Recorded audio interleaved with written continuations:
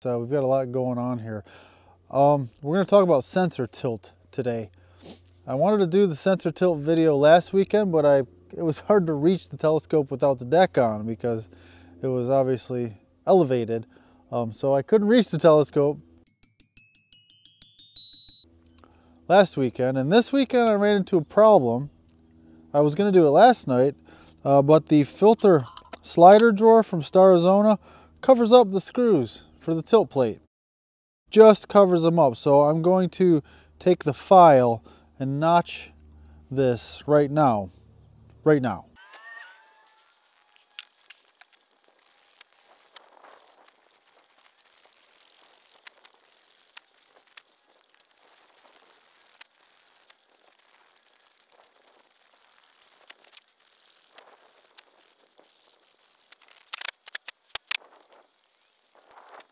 Okay, that's better. I've got a notch now. I can get at those screws to actually adjust the tilt plate. The top adjuster I can reach by just taking the drawer out, and I don't want to slot every single one of my drawers, or maybe I do someday, but not right now. So at least now we can adjust it.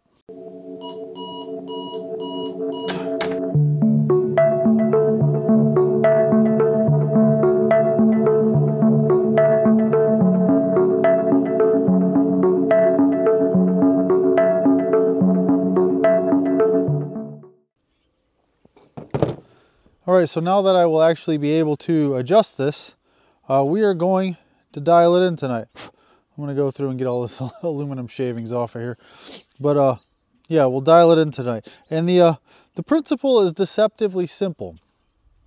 On this camera, well, first let's talk about sensor tilt. It's not something you hear a lot about, and it's extremely important, and I would think that I would hear more about it, because if your camera is not orthogonal with the axis of your light cone, if your sensor is not at a 90-degree angle from the axis of your light cone, your entire image is not going to be in focus. You know, you will not be getting the most out of your optics, not by a long stretch.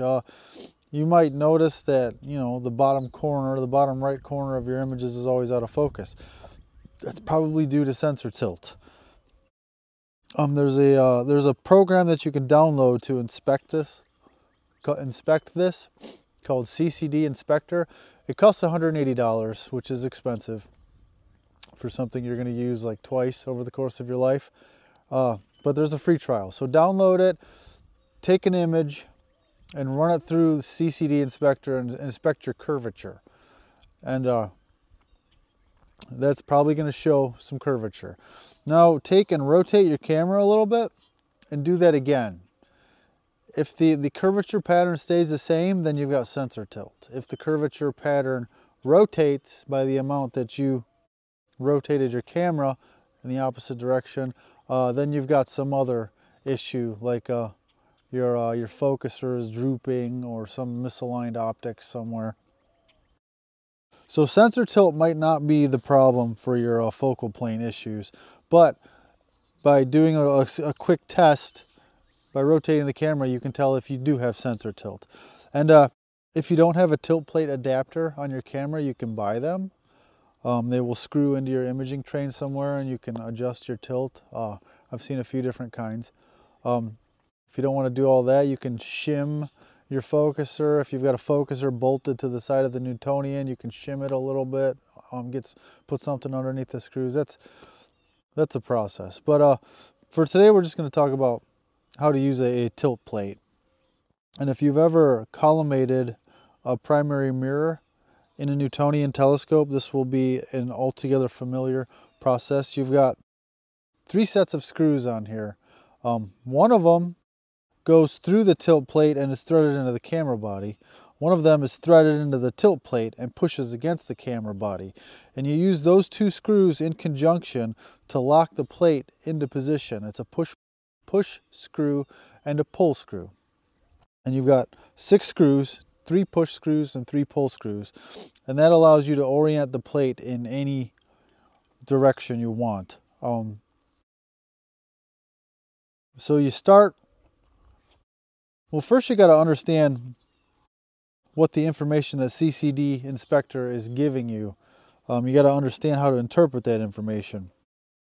See, this is the bottom of my camera. This is the top of my camera. If you're looking at the back of it, when you look at a corner of your image, if you're looking at the top right corner, that's being represented by the bottom left corner of your sensor. Everything is crisscrossed from your sensor. Like the light that hits this corner of the sensor is going to show up on this corner of your image. If you're looking at the front of it, it's just flipped top to bottom. You know, if you're looking at the front of your sensor like this, then what's showing up on this top right corner is going to be in the bottom right corner of your sensor. But if you're looking at the back, it's the bottom left. And that's how you have to interpret your results when you go to make your adjustments in CCD Inspector. You've got 3 sets of screws. 2 of them will be on one side of the sensor, one long side, and your other one will be on the middle. So the first step you do is to take the side with the 2 screws on it and even those out so that your sensor is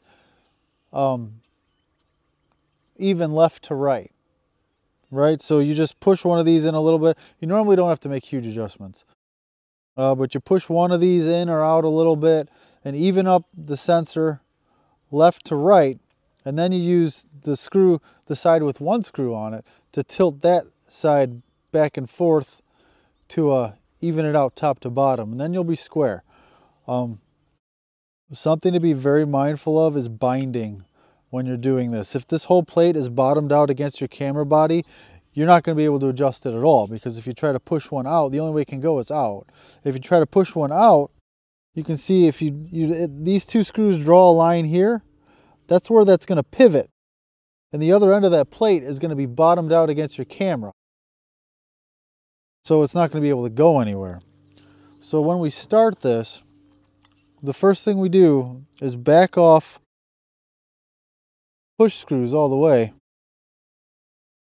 Push screws on this are the little screws. Back them off all the way.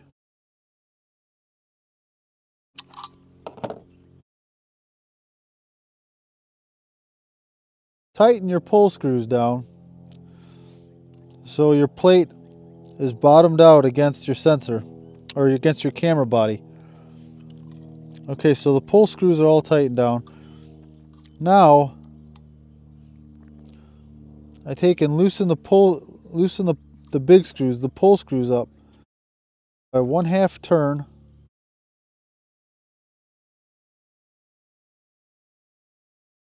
And then snug up the push screws against the camera body. And you can get a lot more precise with this if you want a better starting point with, shims. You can take a little feeler gauge and really, get the plate perfectly perpendicular to the camera body. But that's where I start. And you can see there's a little gap all the way around.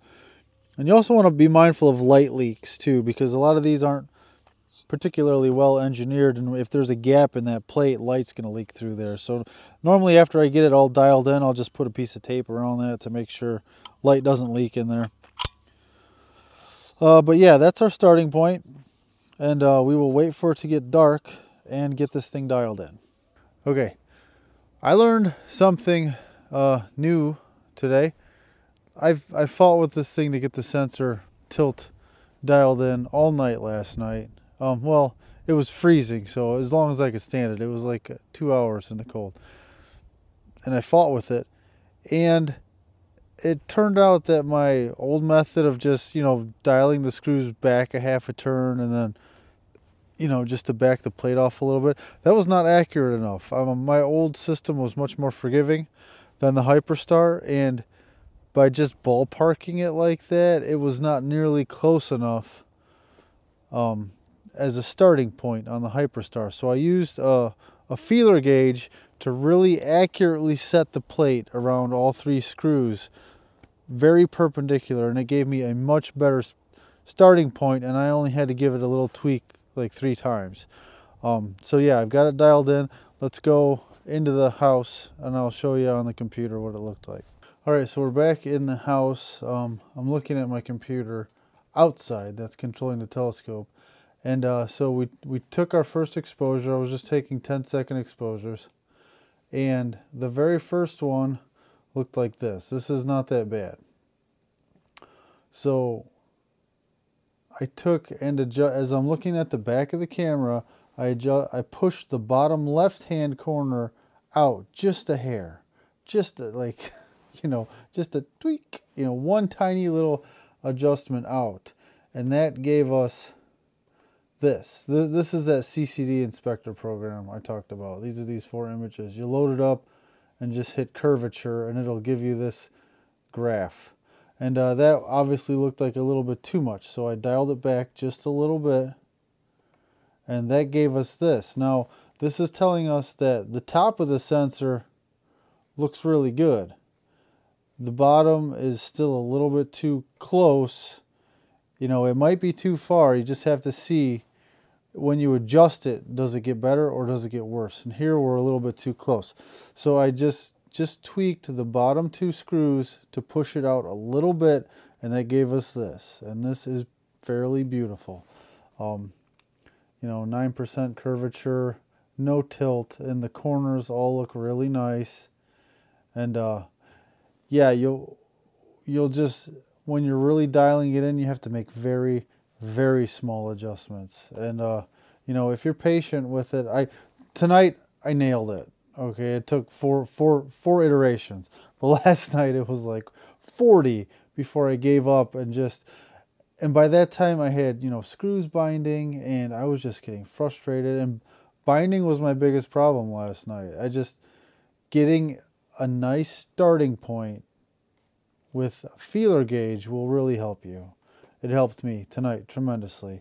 So yeah, this is actually the M87 Galaxy. You can see that superluminal jet right here. That's pretty neat.